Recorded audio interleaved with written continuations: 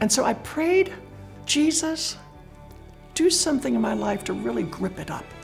Do anything in my life it's going to take to draw me close to you. I want that. I need that. And then I broke my neck. And I remember thinking in the hospital, how could you take my prayer so seriously? I mean, I really didn't mean this. And I thought, God could never be trusted with another prayer again. And yet, where else am I going to turn? Because he's the only one that's got the words of life. So Jesus, help me understand, help me get it.